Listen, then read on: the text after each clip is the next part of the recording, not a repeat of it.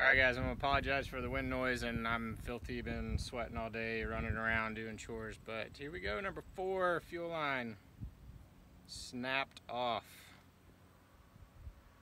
13 years old, it's been taken off and on 3 or 4 times in the last year. I can't really blame it. So we have a new one right here, and we're gonna replace it on the side of the highway.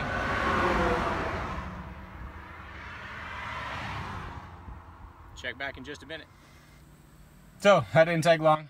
Just a quick run to the store after I found a ride, of course. Always helps to have friends, and karma, let's just say, what goes around comes around. So let's see if it worked. Let's see if we fix this thing. Just gotta turn the key a few times, bump the starter to get the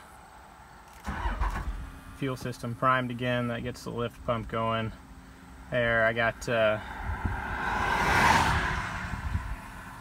lift pump, fuel pressure right there, rail pressure right there. That dropped to 0, obviously, and the engine shut off after. So we'll be looking for that to come back up, and the truck should start.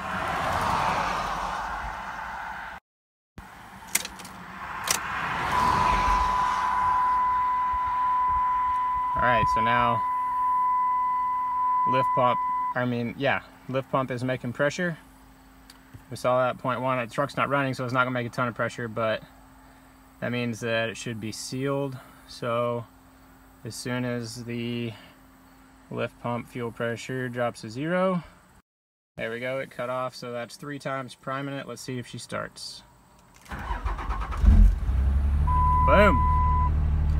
We have fuel pressure, we have rail pressure, and we have a running truck. All I gotta do is clear that code out, I guess.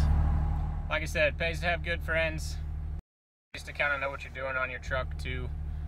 This was an easy fix. Now I just have to find somebody to drive that car home for me. So it also pays to have another car too.